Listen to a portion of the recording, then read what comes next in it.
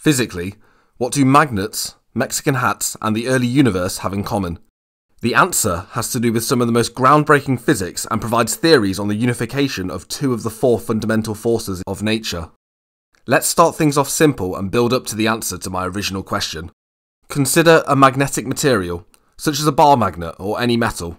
Below a certain temperature, such materials become ferromagnetic. This temperature is known as the Curie Temperature, named after French physicist Pierre Curie, the husband of Marie Curie. Ferromagnets are permanent magnets, as is the case with bar magnets. They show their own permanent magnetic field, as opposed to paramagnets, which are materials that can be magnetized when in the presence of an external magnetic field, but don't generate their own. Above the Curie temperature, magnetic materials are paramagnets, and below it, they are ferromagnets. The reason why materials such as iron and cobalt are ferromagnets is due to their Curie temperatures being much higher than that at room temperature. However, above those temperatures they would stop being permanent magnets. The Curie temperature is different for each magnetic material, which is why most metals display paramagnetism at room temperature, but as you cool them down, they will eventually behave as ferromagnets. This means that a phase transition occurs as you cool materials past their Curie temperature, as the material transitions between the paramagnetic and ferromagnetic phase. But what does this mean physically? What is magnetism, and why is this transition so interesting? Magnetism in essence is a quantum mechanical phenomenon. However, I will try and explain it simply. Magnetism has its origin from the spin of electrons within atoms. Electrons, as you know, orbit the nucleus of atoms, and have a parameter known as spin, which is a type of angular momentum. Spin doesn't have a classical analogy, as it does not mean the electrons are spinning on any axis, although electrons can be thought of having spins pointed up or pointed down. I'll represent this visually as an arrow. Magnetization arises from the net spin of a material. This means the total spin of all the electrons in a material determine how ferromagnetic it is. For example, if we had 4 electrons all spin up, the magnetization would be 4 units. For 3 up and 1 down, it would be 2 units. 2 up, 2 down, it would have 0 magnetization. Also, if the spins added to give a negative magnetization, such as 1 up and 3 down, then we would still call this ferromagnetic, as it has a net spin. They're just pointed opposite to our positive spin, which is just a labelling convention. So when a material is in a paramagnetic phase, it has no magnetization, due to it not generating its own magnetic field, and so must have a magnetization equal to 0. Real materials often contain over 10 to the 23 electrons, and so you can imagine that over a random distribution of spin up and spin down, with that many electrons, you would almost always average approximately 0 net magnetization. This is just a simple result from probability. Like, imagine tossing 10 to the 23 coins. If it's random, then due to how many there are, you would almost always get a percentage of 50-50 heads to tails. It's the same principle. This randomness is for the most part due to thermal fluctuations, causing the minimum energy configuration to be an even split of up and down spins. Nature likes to minimize energy. That's a key point to take away from this video. However, when cooled below the Curie temperature, these paramagnets spontaneously have their spins align in a single direction, giving them net magnetization and becoming ferromagnetic. This process is known as spontaneous symmetry breaking, and is of paramount importance. But hold up, wait a moment. You may be thinking that the ferromagnetic phase is more symmetric than the paramagnetic phase. Intuitively, that would make sense, right? If all the spins are aligned, as in the case in ferromagnetism, then this looks more symmetric than in paramagnetism when they're all over the place. However, you would be incorrect. It's a subtle point, but the paramagnetic phase is actually more symmetric. You can think of this as if you had many spins randomly aligned, then flipping just one of them, it would have almost no impact on the symmetry or overall order of the state.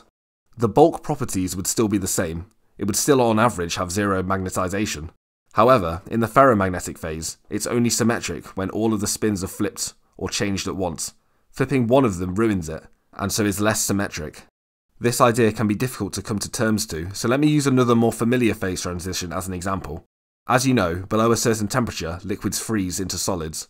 So what I'm saying here is that liquids are more symmetric than solids, due to the molecules having random motion, and so flipping the picture or moving the liquid molecules randomly looks the same as if I hadn't touched it. Still just a random assortment of molecules. Whereas in solids, the atoms line up in consistent rows. If I was to rotate the picture by an angle, it would look totally different. Furthermore, if I was to displace a few atoms, the arrangement also looks much different. Therefore solids have less symmetry than liquids, which essentially look the same no matter what transformations you do on them. So when the system goes below a critical temperature, a phase transition happens and the symmetry breaks. Now let's examine what this means graphically. Going back to the paramagnetic phase, if I were to plot magnetization on the x-axis and free energy on the y-axis, the paramagnetic phase would look like this. A sort of single well shape with the minimum at the origin of zero magnetization. Remember, I said nature loves to minimize energy, and so naturally the state will be at zero magnetization, hence why it's a paramagnet. Now as the material is cooled and transitions to the ferromagnetic state, you can see the graph will change and become something that looks like this. A sort of double well, with the double well minima being below that of the single well. Let me explain. We observe that below the Curie temperature, materials become ferromagnetic, and so nature must have found a lower energy point at a magnetization greater than zero. Hence the wells are not at zero magnetization as they display ferromagnetism, and as we observe a phase change, we know they must be at a lower energy than the paramagnetic state. Also, a slight side note that the energy of the minima is negative, and that's okay. In physics, only relative energies matter, which allows you to set your zero energy point anywhere. Moreover, the arrangement is a double well with a negative minima of equal depth, since remember the system has to choose whether to align all its spins up or all down, giving either positive or negative net magnetization. This choosing to go up or down is random, and both are possible with the same magnitude of magnetization, just a different direction. So both lead to permanent magnets and behave basically the same, hence we have a double well. Now the next important thing to consider is the symmetry break-in I mentioned earlier. The high symmetry state, i.e. the paramagnetic single well, is completely symmetric. If you were stood at the minima, each side looks exactly the same. But as the symmetry breaks and we transition into the double well ferromagnetic state, the minima shifts to one side, and so if you imagine a ball initially at the origin, denoting the position of the system, whichever side the ball rolls into, it will no longer be in a symmetric state, as now each side will look different. E.g. the right side heads off to infinity, whereas looking left you'll see the slight bump at the origin and then the infinite wall. And so the broken symmetry can also be seen on the graph. Okay, now that the fundamentals have been discussed, what happens if instead of just magnetism we have another physical phenomenon which has a spontaneous symmetry breaking transition? There's lots of these, not just magnetism. For example, liquid to solid, or paraelectric to ferroelectric, or normal to superconducting. Let's classify the parameter which describes the phenomenon as the order parameter. This would be the magnetization for the magnetic case. So the order parameter is 0 in the symmetric state and non-zero in the broken symmetry state. I've denoted it by the Greek letter phi in the diagram. So now we have two order parameters, which technically quantify a scalar field, but for this introductory video, don't worry too much about its meaning. We now need a 2D axis, one for each of them, so now we're looking at 3D graphs. In the symmetric state, the graph looks like a bowl sort of shape, and when the symmetry is broken, we get the shape shown here. You can imagine taking the previous 1D graphs and rotating them around the previous y-axis through the origin to produce the new 2-order parameter graphs. Look at the shape of the 2D graph. It's now got a circular valley instead of two minima. This potential is shaped like the bottom of the inside of a wine bottle or a Mexican hat, and so is inventively named the Mexican hat potential. Think back to my initial question. This is what magnets and Mexican hats have in common. But what's so interesting about the energy Mexican hat potential? Well, imagine again our ball, which represents the state of the system. In the Mexican hat potential, it will very quickly fall down the slope and reach the bottom of the valley. This ball can then oscillate and be excited in two modes, and I'll show them both here. The first is an oscillation up and down the slope radially. I'll show it on the 1D plot too. This system has no friction, and so the ball will be oscillating up and down via this small perturbation. The other excitation can only be seen in the Mexican hat potential, and that's when the ball moves circularly around the bottom of the valley. This is also known as rolling around the gutter. These two modes have significant physical meaning. The first mode involves moving up and down and changing the potential of the ball. This therefore requires energy in order to do so, as it's moving up and down the y-axis. Physically, this manifests as a massive excitation. Put simply, a particle. Yes, when a system oscillates this way in the potential, it produces a particle with mass. Alternatively, the other mode is rolling around the gutter. The ball doesn't change y-axis or energy position, and so this excitation has no energy change associated with it. Therefore, this is a massless excitation, also known as a Goldstone mode, named after one of the scientists who theorized it. The particles produced from this excitation are massless and called Goldstone bosons. Going back to our initial magnetism model, the massless excitations are known as Magnons, which physically manifest as a spin wave through the ferromagnet. So when symmetry is broken, one of the things it gives rise to are excitations, aka a new particle spectrum. If we had three scalar fields, and so three order parameters, the broken symmetry state would have a minima which lies on the surface of a sphere instead of the circle in the gutter. This would give two massless excitations, one for each direction on the sphere. For every spontaneously broken symmetry, you get a Goldstone boson. This is known as Goldstone's theorem. However, we had 3 order parameters and 3 fields, yet only 2 Goldstone modes. This means that one symmetry of the system is unbroken. There's still one line along which rotations on the graph look symmetrical. In 2D, this would be up through the centre of the Mexican hat. One final minute detail worth mentioning before discussing what this has to do with the early universe is that of local symmetries. These are symmetries like the magnetic ordering, which require an additional field known as a gauge field to keep their symmetry throughout spacetime. Without spending the next hour going through the maths of gauge fields, it's important to know that they must have massless excitations, otherwise the local symmetry would be broken to begin with. When the local symmetry does spontaneously break, like with the ferromagnetic phase, the excitations of the gauge field become massive, since the local symmetry has now been broken, so it's fine for the gauge field to have massive particles, which further breaks the symmetry. So importantly, for each spontaneous broken symmetry, we get a massless excitation from that field, i.e. a Goldstone boson, as well as a separate gauge field becoming massive, creating a gauge boson which has mass.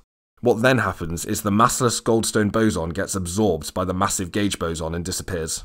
Remember though that the other broken global symmetries not associated with gauge fields still produce a Goldstone boson, so we can still have massless excitations even when one gets absorbed by a gauge boson. This is a key difference between local and global symmetries, and the effect of gauge fields. This is how we can have different bosons in particle physics, which can be massless like photons and gluons, as well as massive, such as the weak force mediators, the W and Z bosons. This entire process giving mass to the gauge bosons is known as the Higgs Mechanism. The idea of symmetry breaking in different ways to give different types of particles is quite a difficult idea to understand, so don't worry, the rest of the video will still hopefully make sense, but it's worth talking about.